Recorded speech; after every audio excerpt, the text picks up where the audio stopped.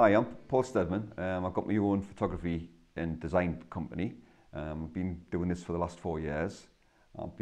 Before that, I've done this as a part-time and then it's developed a full-time business now.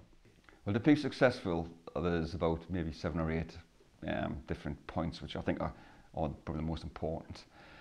The first one is self-belief. I mean, you've got to be fairly robust. You could have the best pre-production meetings, best pre-production mood boards or visualization diagrams. I mean, they could even be as good as the post-production.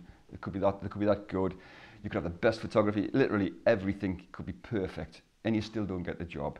And the reason you don't get the job is more than likely got nothing to do with you. So that is one thing. Just believe in yourself and just be driven by it and don't get fazed. Creative block is another one. You can cope with it. When you've got 3 or 4 projects on the go at once, and this whole process of researching something, and then an idea just not always just suddenly pops out your head, and coping with that can be quite difficult under pressure.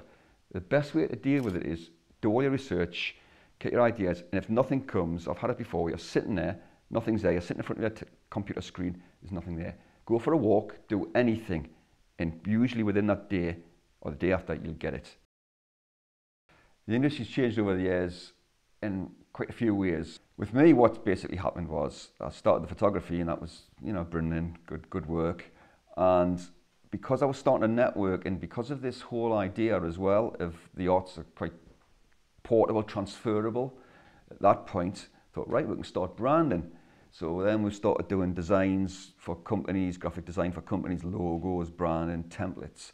So it starts to go in different directions. Do printed work now, and because I've got copyright of a lot of musical artists' material, I started got artists to paint that. So I've got that whole process. I've got an e-commerce site now.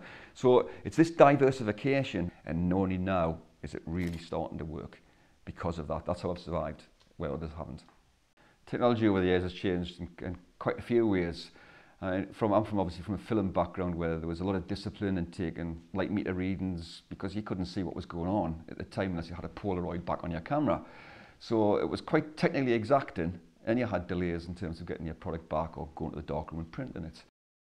I remember once I did this album for a band, and I was walking over the Millennium Bridge and I got a phone call. And again, one of the things in the music world is things are so spontaneous, and that's quite good, because they want it now. That's a really good quality. What they wanted me to do was to actually, it's in Gibson headquarters in London. I'd taken this with film, with 35mm film, so I got this rock, gritty feel. It had to have that sort of grainy, that's just how it looked best. And the record company manager rang us up. And this is because everybody else was using digital. So you wanted members of the band, and they're all taken with digital cameras.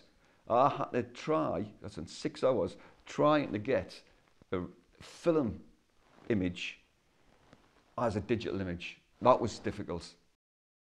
Right, the advice to end on a high as well, I've got some, it's a case of working hard, doing everything to the best you can, 100% more, just get everything perfect, deliver on time, it's another big one.